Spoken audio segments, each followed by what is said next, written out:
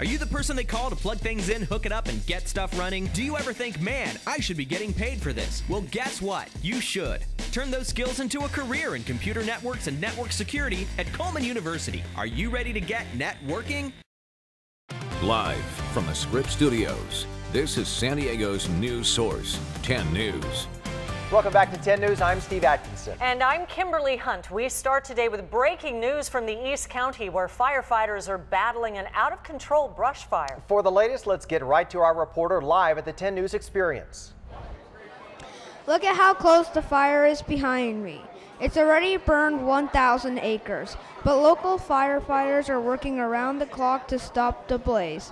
There are a lot of crews dropping water from above to save homes. Back to you in the studio.